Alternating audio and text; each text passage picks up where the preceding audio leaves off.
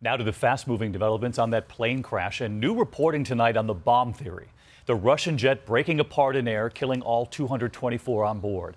Investigators now want to know if it was an inside job, studying new surveillance video at the airport, looking for a suspect with access to the ramp to the plane, raising new questions about airport workers with possible ties to ISIS here in this country. And you're about to see the difference in security for all of us as we board planes and what airport workers go through.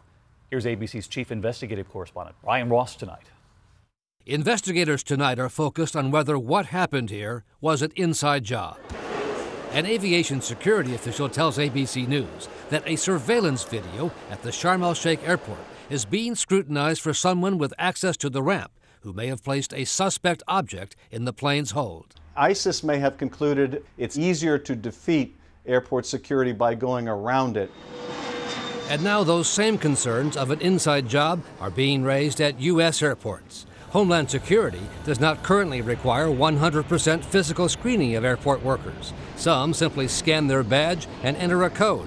For pilots and crew, as ABC station KGO found, their luggage goes uninspected, to the dismay of some security analysts. Anyone who has access to the secure area or to the flight line needs to be physically screened to ensure that they aren't bringing dangerous items or illegal items onto an airplane. Aviation security officials tell ABC News today that dozens of current U.S. airport employees are under scrutiny now because of possible ties to or sympathies with extremist groups. They're getting through our screening process and getting into secure areas of the airport and being awarded credentials. I think we had 73 instances of that.